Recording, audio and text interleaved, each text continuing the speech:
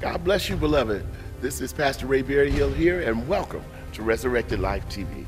I'm so very thankful that you've joined us today, and we have an exciting word from the Lord. Now, at the end of the broadcast, don't forget to visit our website for the latest information about the exciting things that are happening here at Resurrected Life Church. Please feel free to contact us or to participate in any of our events, because all of these activities have been created with you and your family in mind. We believe in reviving souls, restoring families, and renewing communities. So let's go into today's message. You know, I'm a man of God, but I'm also a black man. And I just can't help but feel a certain way when you keep shooting folks every day.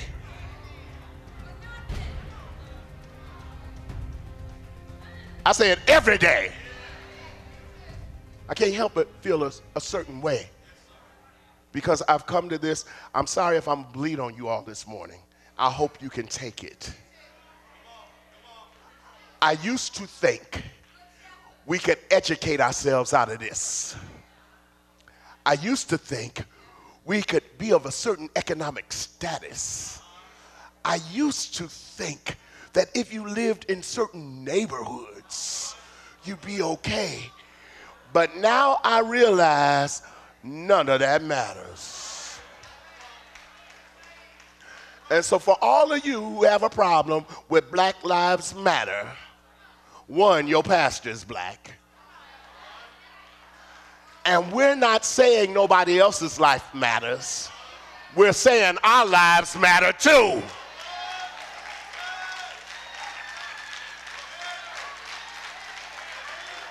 That's what it's about.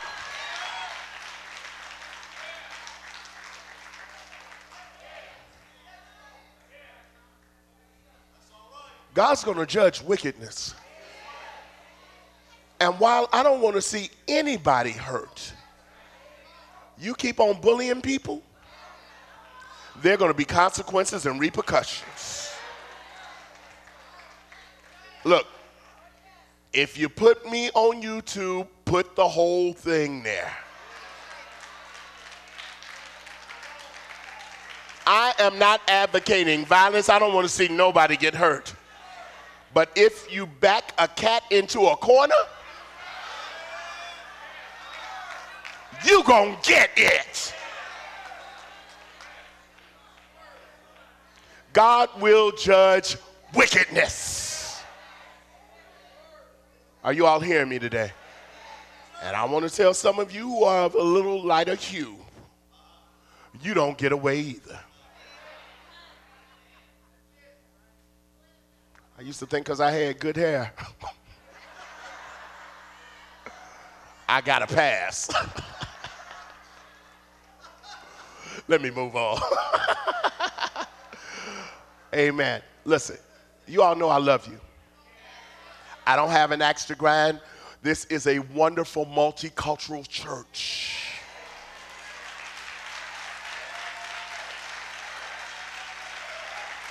I love everybody. But if there's injustice with any of us, there's injustice for all of us. All right. Y'all point to the pastor and say, Lord, help the pastor. Let me move to the next point. I just had to get that off. You know, not too long ago, Adrian and I were driving down 94, and we had the grandkids in the back seat. I'm driving around 60, 70, and this car comes behind me, pushing me, if you will. So I speed up. And he's riding me. So I speed up, and now I'm doing a little better than 80. Then the lights come on, and I realize it's the police. So I pull over and I say, "Officer, is there something wrong?" And he said, as he flashes the light into the car, he says, "You were driving too slow."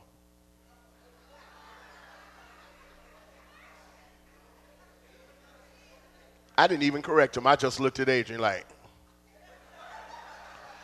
I knew he stopped me because I was doing 80. He said, "You're driving too slow. You were in my lane." His lane. He says, "This is the lane that I try to catch people who are doing 80 to 90 miles per hour, and you were in that lane." He said, "So I'm just going to give you a warning." I looked at Adrian when I rolled the window up. I said, "I'm so glad my sons were not driving this car." Do you hear what I'm saying? Had it been a younger black man, he looked over and he saw Adrian, and when he saw Adrian, he knew we were old.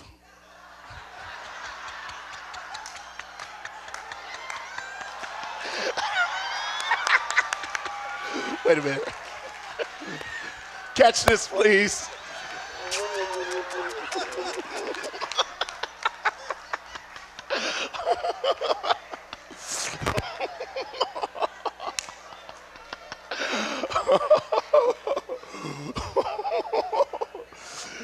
He saw my grandkids in the back. You know, you might have saw my bald head. I don't think he saw that. I think I had a baseball cap on. But anyway, the long and short is, there was no reason for me to be pulled over. Didn't get a ticket. I got a warning. And now I don't know what to do. He said I was driving too slow. So how fast should I drive now? 95? All right, I got that off. God will judge the wicked. God will answer prayer. God will judge the wicked. My last point, and I'm done. God will restore his people.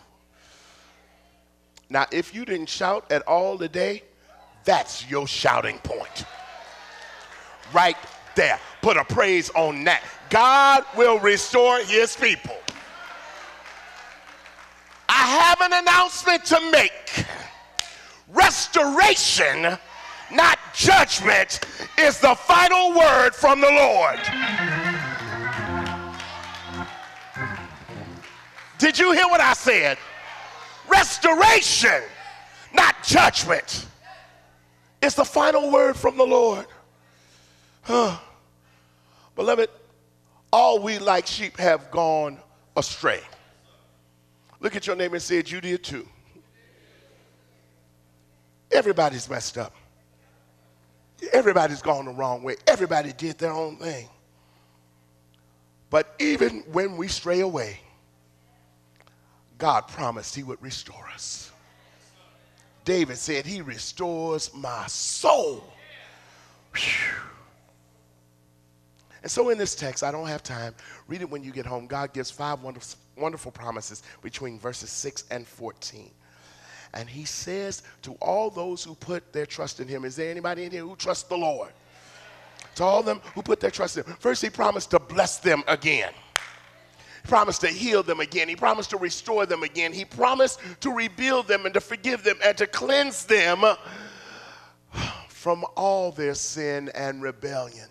Now, I don't know what that means to you, but what that means to me is I got some stuff in me I don't even realize I got. And God will forgive me and cleanse me from that too, so that the devil can find nothing in me. Am I talking to anybody in here? And so this is the part I like, and I'm just about done here. He says, look, Jerusalem has been messing up for a long time. They've been sinning from their youth, but you know what? I'm going to make Jerusalem strong again. They're going to have peace again. They're going to have joy again. They're going to have abundance again. They're going to have prosperity again. Hallelujah. Now, I want you all to help me preach. Turn to your neighbor and say, "Neighbor, you've been messing up a long time. But God said, you're going to be strong again. you're going to have peace again. You're going to be healed again. You're going to have abundance again. You're going to have prosperity again. And if you believe that, I want you to jump on your feet and give God a shout of praise in this place.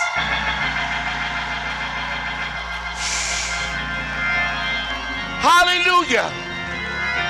God's going to restore his people.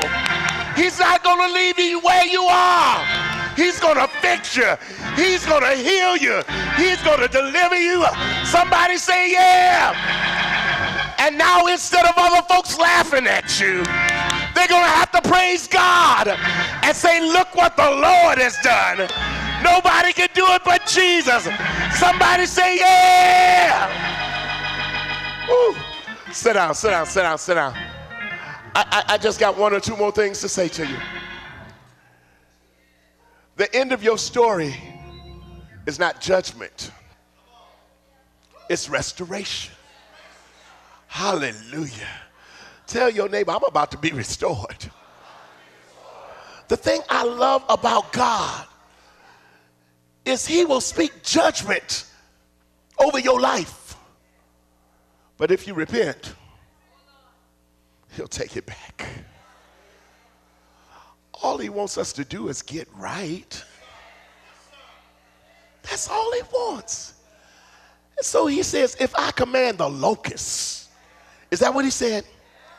He said, if I command the locusts to devour the land, if I told heaven to shut up, that there be no more rain, if I send pestilence among my people, if my people who are called by my name shall humble themselves, pray, seek my face, and turn from their wicked way. See, we missed that last part. You got to turn. In other words, you got to go another direction. Can't keep on doing what you've been doing. Turn from your wicked ways. Then will I hear from heaven. I'll forgive their sin. I'll heal their land. Didn't he say it?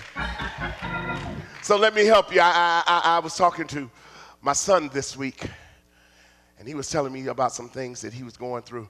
And I said to him, I want to say to you, beloved, if you're going through a negative period, don't worry about it. Because God never ends anything on a negative.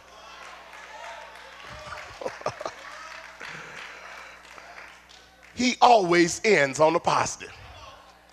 At the end of the first day, he said, it's good. The end of the second day, he said, it's good. The end of the third day, he said. The end of the fourth day, he said. And we get all the way down. All God said at the end, it was good. So if where you are right now is not good, it's not the end yet. Just hold on, because God never ends anything on a bad note. He's the Alpha. He's the beginning. He's the first. Oh, he's the author and the finisher of our faith. Can I get a witness in here? He is he who was dead, but is now alive forevermore. How many of you know he sees the end from the beginning? And the thing I love about it is he's made all things beautiful in his time. So if you don't like what you're looking at, you just keep on praying. You just keep on trusting. You just keep on fasting. You just keep on believing. You just keep speaking God's words. Because restoration is a benefit of serving God. Bless the Lord, oh my soul, and all that's within me. Bless his holy name. Bless the Lord, oh my soul, and forget not all of his benefits to me, who forgives all your sins, who heals all your diseases, who redeems your life from destruction, who crowns you, satisfies you with loving kindness and tender mercies. He satisfies your mouth with good things so that your youth is renewed like the eagle. I want to say to somebody, if you're in a negative situation, look for the positive, because God is a restorer. I I said, God is a restorer. Every valley shall be exalted. Every mountain shall be made lower. The crooked way will be made straight, and the rough places shall be smooth.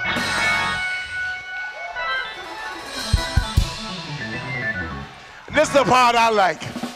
And the glory of the Lord, the goodness of the Lord, the grace of the Lord, the favor of the Lord shall be revealed, and all flesh shall see it together. How do you know?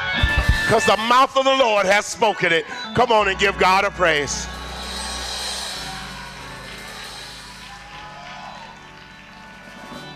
I'm finished. I'm finished. No matter what you've done, your good thing is on the way. No matter what you suffered, your good thing is on the way. But you got to keep trusting him. You got to obey him. Look at your neighbor and say, come on, you got to live right. You got to seek him. You got to stand on his word. God says you don't have to worry about it. I'm going to perform it. I'm going to perform that thing I promised you. So if you're a sinner, he promised to save. You need forgiveness, he promised to forgive. If you're sick, he promised to heal. You're in trouble, he promised to deliver. If you don't have what you need, he promised to provide. Oh, I'm going to cover everybody in here. You've been forsaken, he said, don't worry about it. They left you, but I'll be with you. Enemies surround you, he said, I'll protect you. When you're weak, I'll make you strong. When you're burdened, I'll give you rest. When you're feeling hopeless, just remember this word. That good thing which I promised you, I'm going to perform it. So what's your response today? What is your response? The question is not, will God keep his promise? The question is, how are you going to respond to the promise? Did you hear what I said? How are you going to respond to the promise? Jesus revealed the promise. Jesus fulfilled the promise. And all he's asking us to do is receive the promise. You got to receive it. You got to believe it before it happens. Listen, it's easy to shout after God does it. But how many of you can shout right now?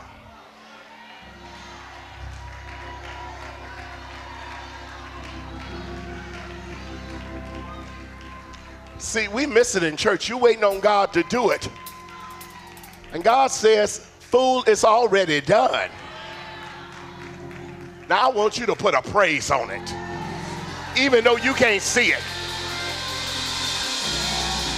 Oh, even though you can't feel it, even though you don't recognize it, put a praise on it. Give him glory. Give him honor. Don't wait till the battle is over. You can shout right now.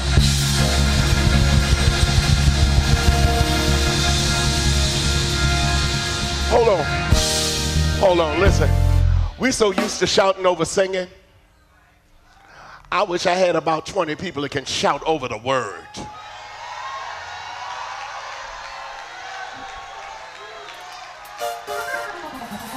Shout over the promise.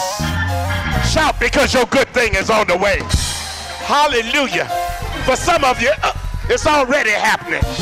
Hallelujah. By the time you get home,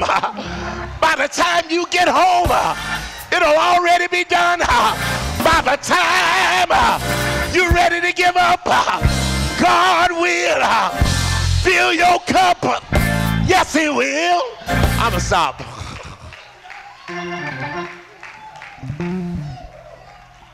See, that's all y'all want me to do. I'm not going to entertain you. If I say it in a whisper, you need to shout. Don't shout because of a tune or a hoop. Shout because it's true.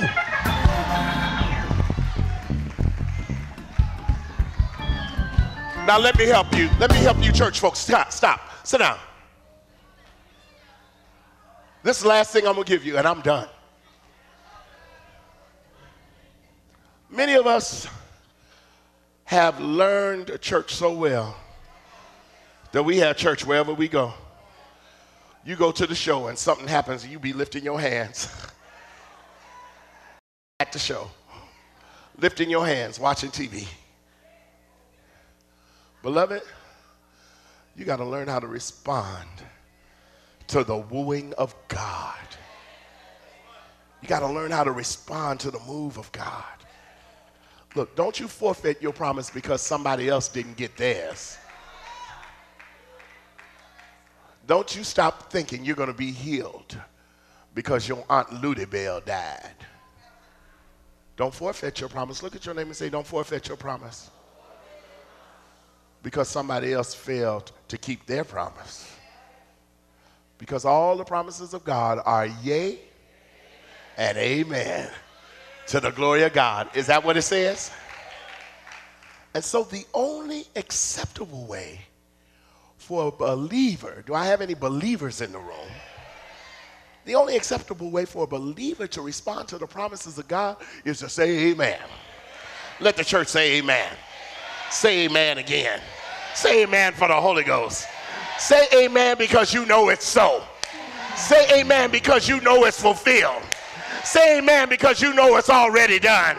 Say amen because you know your good thing is on the way. When God promises to heal, you say amen. When God promises to bless, you say amen.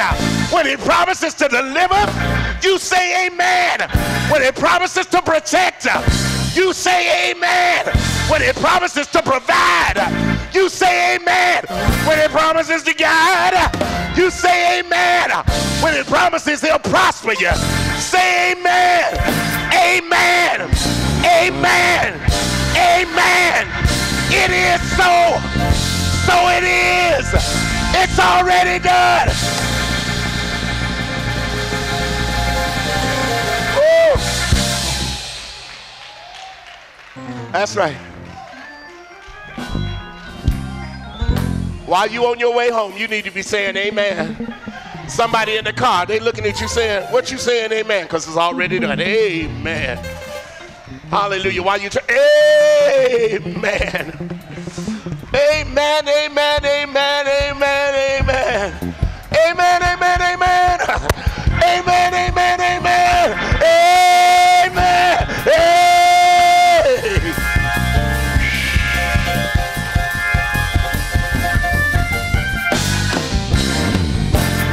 Hallelujah. Everybody's standing. I'm finished. Hallelujah. I want you to lift your hands in this place. Lift your hands all over this building. Give me some deliverance music. Hallelujah. I want to speak it one more time. This is your year of fulfillment. I know you wanted it to happen before, but it's about to happen right now. Somebody say, this is my year of fulfillment. I want to speak to somebody. It seems like the gates of heaven have been closed to you.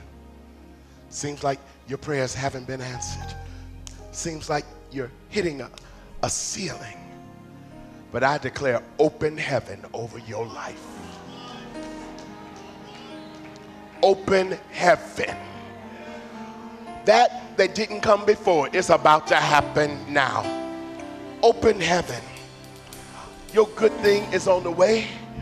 And all through everything you went through, God was behind the scenes, working it for your good. Listen, you've endured, listen to me. You've endured a new level of attack, and you said, I don't even know why I'm being attacked like I'm being attacked. I don't understand what's going on, beloved. You're being attacked at new levels because you're about to enter into a new level of blessing, a new level of victory, a new level of favor, a new level of prosperity. Am I talking to anybody? Salvation for your loved ones, healing for your body. Your son is about to get out of jail. Your daughter's about to get married. Come on, God's going to give deliverance. God's going to give promotion. God's going to give increase. God's going to give surplus. There will be more than enough. You won't be going from paycheck to paycheck or week to week. God is canceling debt and eliminating debt. Provision, resources, qualified help. You said, I just wish I could get some help. God's about to send you the help that you need. For some of you, it's more tangible. You've been crying about your apartment, but God's about to give you a new house. Hallelujah. For some of you, it's a new job. For some of you, it's a new car. Don't you dare think God's not concerned about those things. For some of you, you're about to have a profitable business. Multi-levels of income. As you worship him, he's going to give you some $1 million ideas. Witty inventions. So get ready. Because your good thing is on the way. Your breakthrough is on the way. Your turnaround is on the way. Walls coming down. Mountains being moved. Obstacles being removed. The drought is over. The rain is on its way. And goodness and mercy,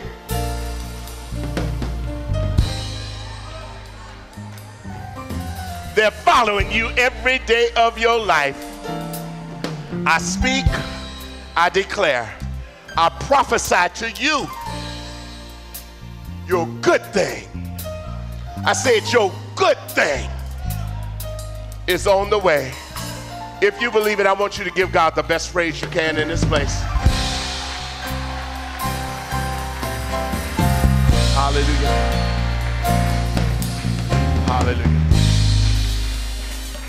Hallelujah. Amen. Let me extend an invitation. My time is up. Give yourself to Jesus. Can we do that? Sharon, come on. Listen to me. There's some of you here today. You're disconnected from God. You're wondering why things aren't working right. It's because you're disconnected. Beloved, if you don't plug the refrigerator up, it can't cool your food. If you don't plug the microwave up, it can't cook your food.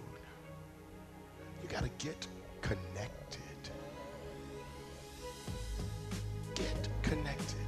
For some of you, that's asking Jesus to come into your heart. For some of you, it's just getting right back on track. You know what it is to serve God. Listen, you were raised in church. You were raised in Sunday school. You were raised learning thou shalt not kill, thou shalt not steal. You were raised learning that. But somehow or another, you got away from it. And all God wants you to do is reconnect. And so I want to extend an invitation to you today.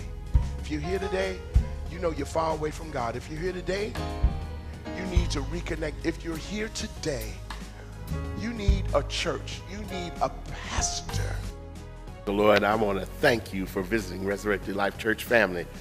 We're so very glad that you joined us today to hear an encouraging word from the Lord. And I want you to know that anytime you're in the Chicagoland area, please feel free to stop in and worship with us. We would love to have you. The address and information is on the screen. Until then, this is Dr. Ray Allen Berryhill letting you know here at Resurrected Life Church, we're resurrecting lives and changing the world. Until next time. If you would like a copy of today's broadcast, please contact 773-286-0767 or go online at evangelchicago.org.